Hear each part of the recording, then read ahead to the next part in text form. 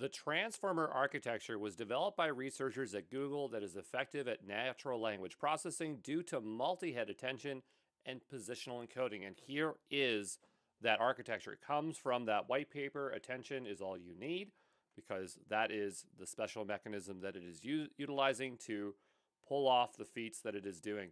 I try to remember what came before it. It was like CNNs and RNNs, so convolutional neural networks and recurrence neural networks.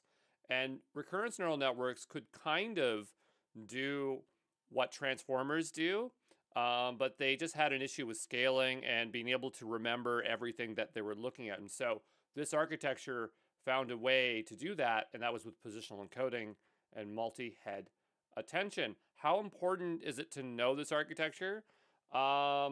It's good. It's nice to know so you get a bit of an experience in terms of what's going on there. But to be honest, working with LLMs constantly, it's just like you kind of forget about this. And so it doesn't really inform any of your workflows or decisions. I guess it's just more like by looking at this, you have more confidence at reading white papers, right? And looking at some of the stuff of these architectures. So that's why we're looking at it. But transformer architectures are made up of two components or two parts. We have an encoder, and that's, you can get my pen tool out here, so it's very clear what we're looking at. But it's this thing here, right? So that is our encoder. I'm just going to erase that there. And so you can get the idea that the one on the right is going to be our decoder. But let's read about what the encoder is. So it reads and understands the input text. It's like a smart system that goes through everything it's been taught and picks up on the meanings of words and how they're used in different contexts. So that's the high level. And then the decoder, based on what the encoder has learned, this part generates new pieces of text. It's like a skilled writer that makes up sentences that flow well and make sense.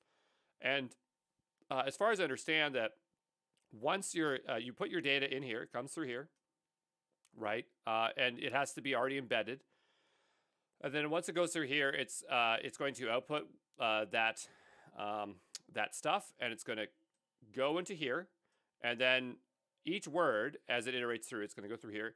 Each word's going to go here. It's going to produce your sentence with the next word, and then it's going to go all the way down here, and then add the next word, and then feed all of this back in, and again and again and again. So it's just going to keep looping until it runs out of ability to write, or it decides to stop.